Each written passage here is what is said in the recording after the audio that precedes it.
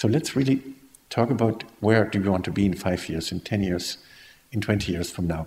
Let's stop things like growing corn for biodiesel. Let's stop the use of palm oil. And maybe we can use the debate in the European election now coming up to say, hey, what is the goal of the next 5 years of European Union Parliament? Because if we continue like that, we only keep us busy. And that doesn't make sense because we generate an illusion. For example, for solar cells, if you take these solar collectors, right now we are importing solar collectors from other countries, and then we have a hazardous waste problem. If we just would say, hey, you only sell the use of harvesting photons, then you could use the best materials, not the cheapest ones. And we can give you a lot of examples. We now, for example, have windows on the market. We just sell 25 years of looking through insurance. We now make a windmill where you don't no longer sell the copper, you just sell the use of the copper. And it's much cheaper because you can just store the copper in the windmill instead of any Swiss depot where we have now 4 times of the world copper production stored in different metal storehouses.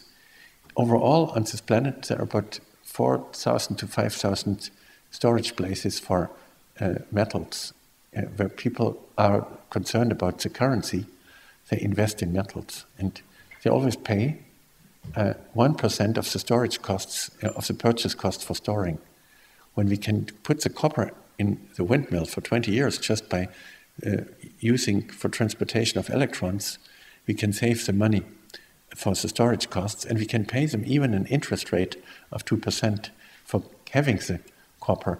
So it's economically useful not to buy the copper, but to buy the service of using the copper in that context.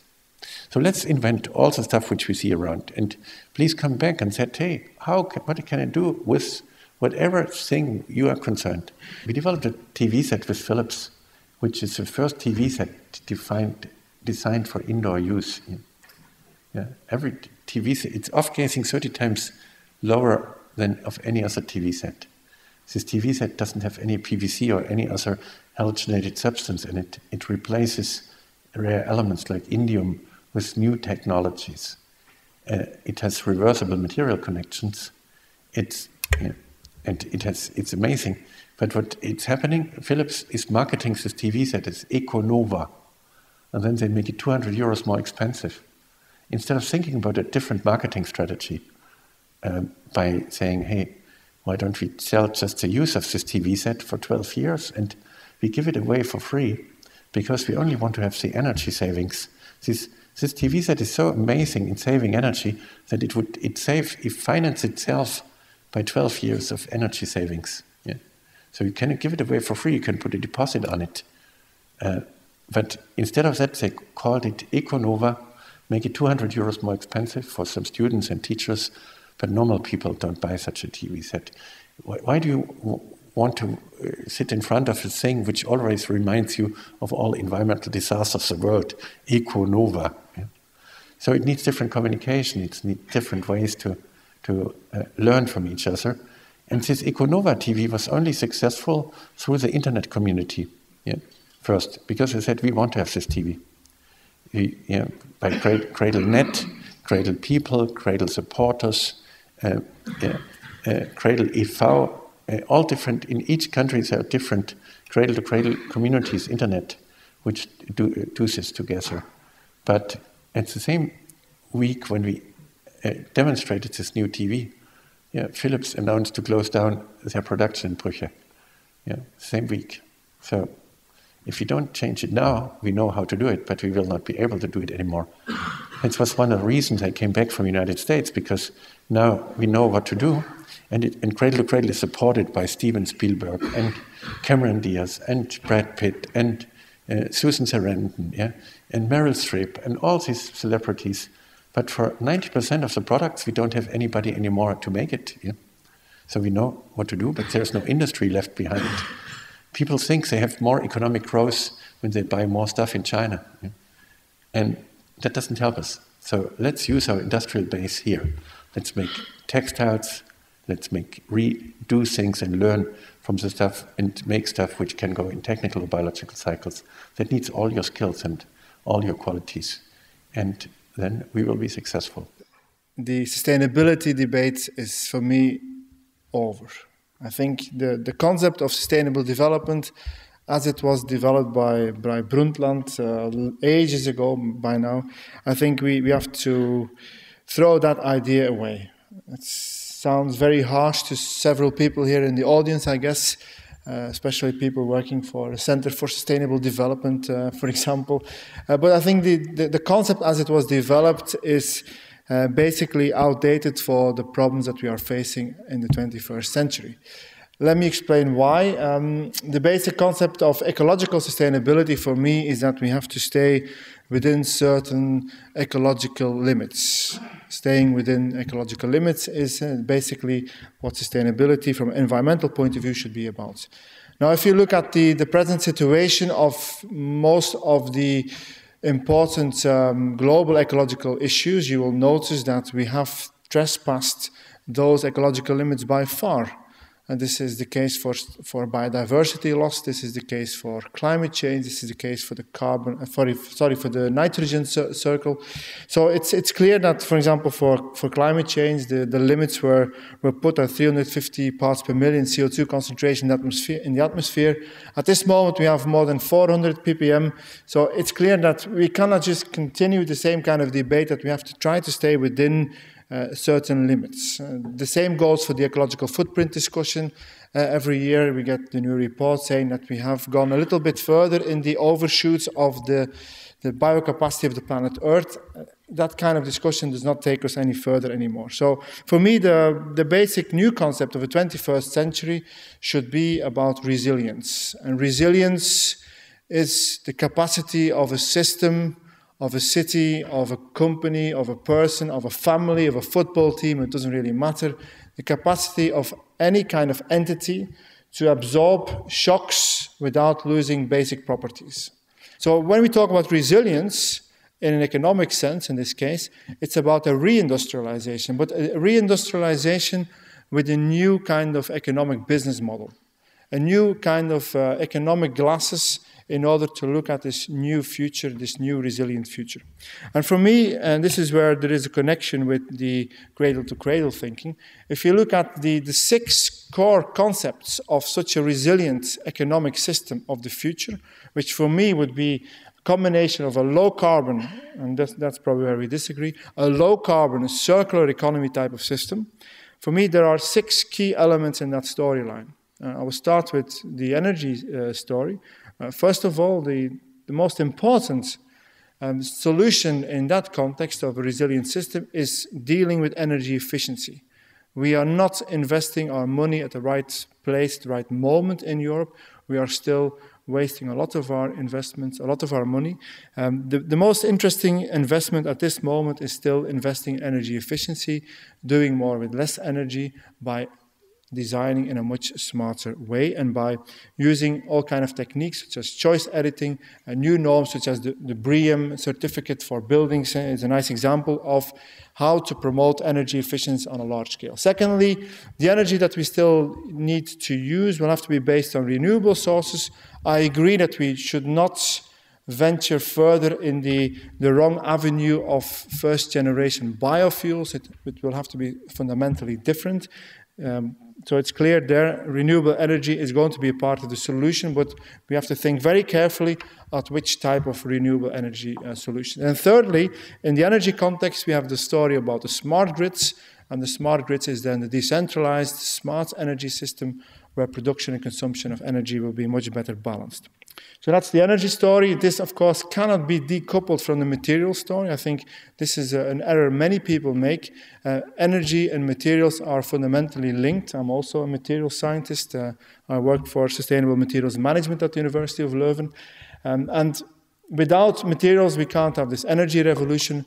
Without energy, we can't have this materials transition. So in the materials transition framework, and this is the work we've done within the context of Plan C, which is the Flemish Transition Network for Sustainable Materials Management, we have basically 3 core concepts. And I think they do synchronize with the cradle-to-cradle story. The first concept is the fundamental exercise to start closing loops. And the circular economy, closing loops through enhanced landfill mining, through urban mining, through new recycling technologies, which of course have to be directly linked, and this is the Umicore example about the recycling of mobile phones at this moment, where indeed several of the technology metals and even some critical metals are not being recycled because basically the products which we are using today have not been designed to be recycled. They have not been designed to be recycled at all. They've been designed to be sold, but not to be recycled. So that's the fundamental second point, which is coupled with the circular economy. That's a radical revolution in design for disassembly, design for recycling, and eco-design during the use phase of a product. Only then, when we start doing that, it will also be easy to start closing the loops in a smart and energy-efficient way.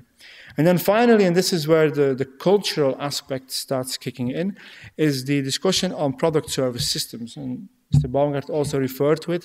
We really need to throw away the American business model where we are producing products to be consumed, to be thrown away in an everlasting circle, which has to go faster all the time to keep the economy growing. In the new business model, it's all about selling utilities, selling functions, and not selling the products anymore. This is the business model of chemical leasing. It's the business model of Cambio, car sharing, very popular here in the city. It's the business model of Philips in the future, where they will not sell lamps anymore, but they will be selling a service called lighting, and the lighting will be offered by products, but the products will remain the property of the company offering the lighting. And this will mean that the way that they have to produce those lamps of the future will be completely different.